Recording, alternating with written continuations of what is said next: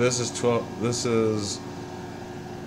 These are two batteries hooked up in series with a crude carbon arc, which can be made better by drilling 2 holes through a flower pot, and so the carbon rods tightly fit and touch at the ends until they are pulled apart to where they are close enough to the point that they will for certain produce an arc, but not enough to touch. Okay, so I'm gonna let this arc for a little bit. If I can get it to continuously arc here. If it doesn't continuously arc the way that I need it to, I'll put it up to 24 volts. So now, there it goes, okay. So there it goes. Okay, this is an ignition coil. This steps the voltage up. And it's used in cars for the spark plugs. Stepping up to 20,000 volts. From 12 or even 6, depending on the vehicle. So now,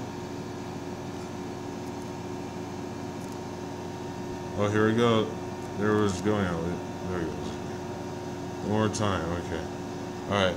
Now I'm going to hook it up with this extra battery, this 6-volt battery, which is actually quite handy.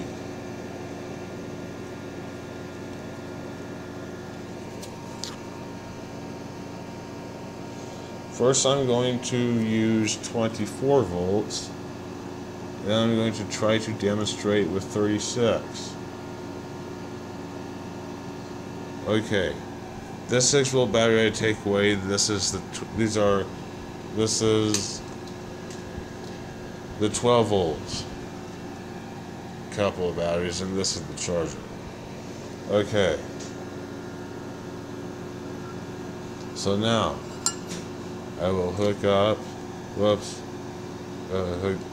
I will hook this up to the negative right here. This goes to one of the carbon rods, okay, and this one right here, okay.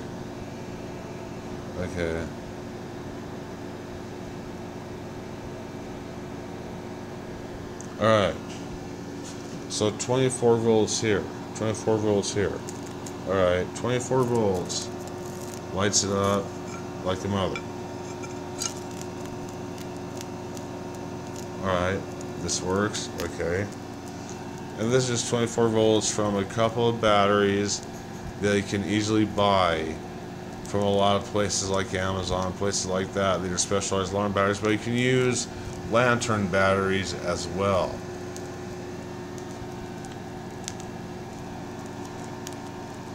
Okay, now we'll see what 36 volts does. Not 36 volts, but 30 volts. We'll go with 30 volts from 24.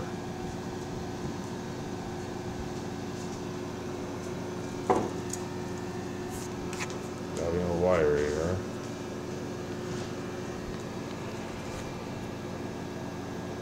So I will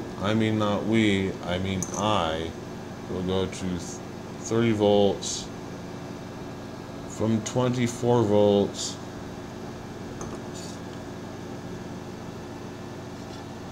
and see what that does. Okay, now I'll begin the carbon arc. Okay. Maybe get that thing lit up.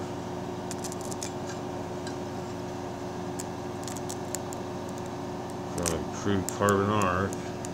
Okay.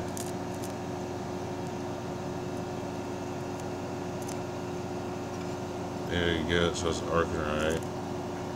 Okay. There it goes, okay. As the carbon, if I can get a continued arc, somewhat vaporizes here. the arc should get wider until that doesn't happen so much, but also should produce a bit somewhat a better inductive kick, because the core of the ignition coil, which is made out of steel, made out of laminated steel, holds some magnetism, so it has to have some time for that to change in order to transform voltage. Get too far apart to where well, I'll just say that get too far apart and the resistance increases and it's hard for it to arc, and you get less output that way too.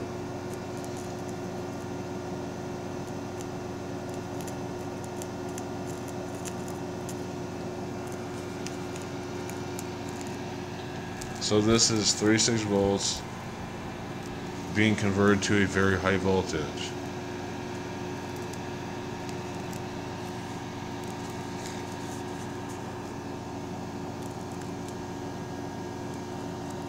Now, I demonstrated with 12, I demonstrated 24, I demonstrated with 36. So how about 6 now?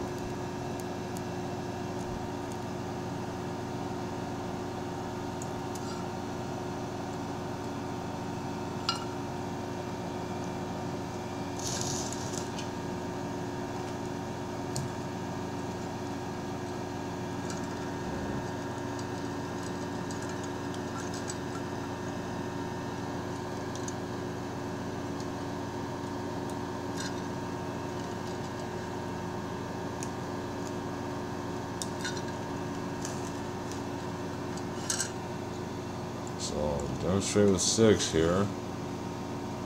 This little battery right here, 6-volt battery. These are of course rechargeable. That's what the difference is. They are rechargeable sealed lead acid batteries. And of course you can use lantern batteries, like I said.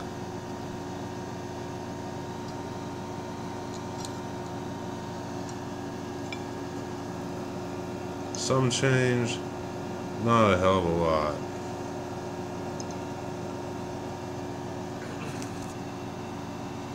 Not with the 6 volts. 6 volts not enough. Not enough. Enough. Barely enough to light it. Okay.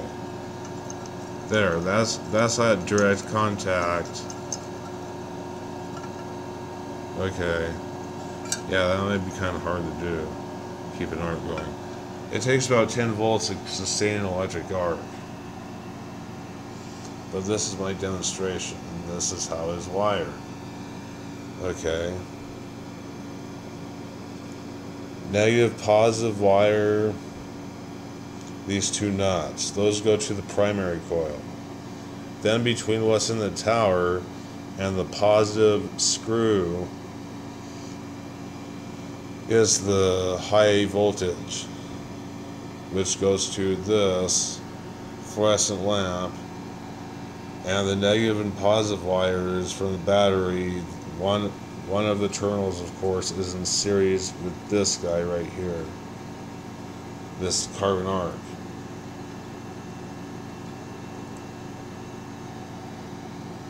And that's how it works.